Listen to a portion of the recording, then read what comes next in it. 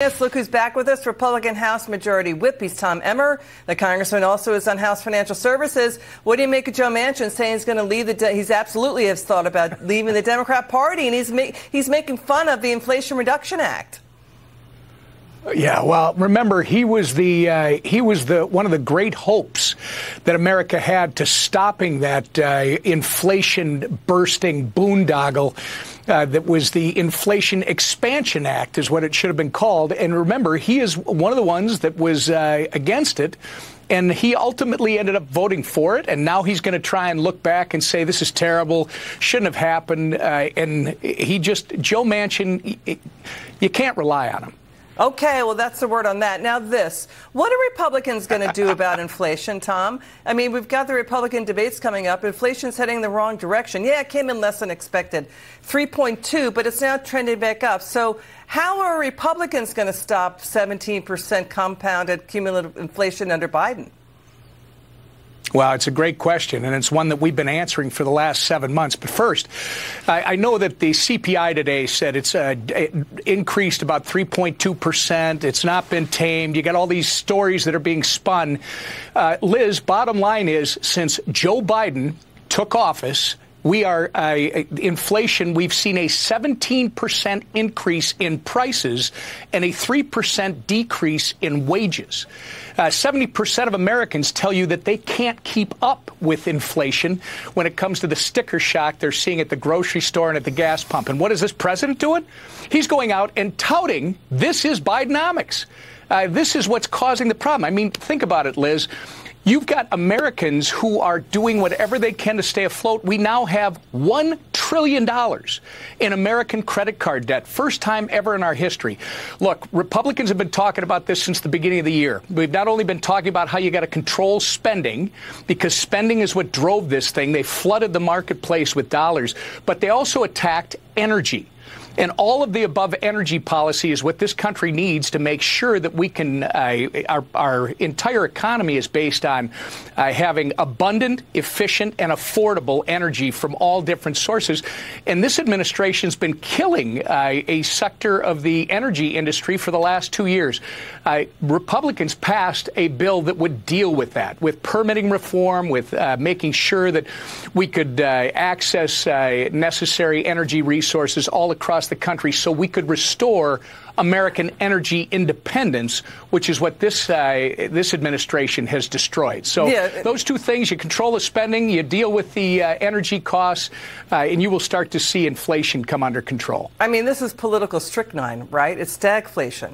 I don't know why the president is touring the country saying, as Andy Puzder points out, thank me for Bidenomics. That's the definition of insanity. And nothing hollers inflation being right in your face, and when you fill up the gas tank, it's at around more than $70. It's not hard to understand why recent polling showing Americans are saying no to Bidenomics, and they're saying, he wants 4 more years, but the U.S. is going in the wrong direction. But what are you going to do to help middle-class incomes not keeping up with middle-class lifestyles? What's the Republican plan? We hear about U.S. energy, totally understand it. How are you going to bring prosperity back into the U.S. economy? We're flatlining at 2.4% growth. That's about half of the growth rate, 3 to 4% we've enjoyed on average since World War II. Yeah, and the part of it, Liz, is the growth rate that you're talking about, that 2.4%. You can't get an answer out of the administration as to how to quantify how much of that is private sector growth versus how much of that is government growth, because they include both in it. So the 2.4 might even be misleading when you talk about Main Street businesses across this country. Republicans have had this answer. We talked about the energy. We talked about getting spending under control. But the other thing you got to do is you got to free up these entrepreneurs by allowing them to keep more of their hard-earned dollars, giving them certainty in the economy on what to expect so that they want to start new businesses on Main Street across this country, because small business is tomorrow's big business. It is the backbone of the U.S. economy. And right now, those entrepreneurs are not getting a green light from this administration. In fact, they're getting just the opposite. And the president traveling around and trying to sell Bidenomics, it's either he is absolutely ignorant of the fact that he has caused a 17% increase in prices and a 3% decrease in wages over the course of his term, or he knows it, and it's an outright lie, Liz. You know, he's not talking about how he's going to celebrate the anniversary of the Inflation Reduction Act, not talking about how that act has paid for 87,000 new IRS workers and new IRS agents to go after those small businesses. It's the 1-year anniversary of the act next week. What are the Republicans going to do to counter message against that, against the anniversary celebration? Well, the anniversary celebration, the beauty of it is I think Americans are smarter than this administration gives them credit for. I think Americans understand that what this administration has done is everything the wrong way, and they have fueled this runaway inflation. They fueled frankly, people who are worried about the future. If you look at a recent CNN poll, Liz, it says that the public trusts Republicans in the House to handle the most serious issues facing our country more than Joe Biden.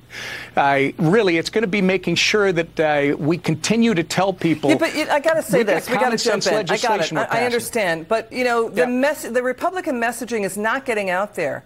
You know, we've talked to voters, we've talked to people as much as we can about how Republicans are going to push back on this agenda that has basically flatlined U.S. growth and paralyzed a lot of small businesses. We just came out of a pandemic shutdown a couple of years ago, and then there's an X-ray blanket of the government put on top of the U.S. economy by this Biden White House. So, you know, it just feels kind of anemic messaging out of the Republicans. You know, we're going to hold people accountable. We're going to get to the bottom of things. You know, there's corruption in the Biden family scandals. We're going to get to that in a moment.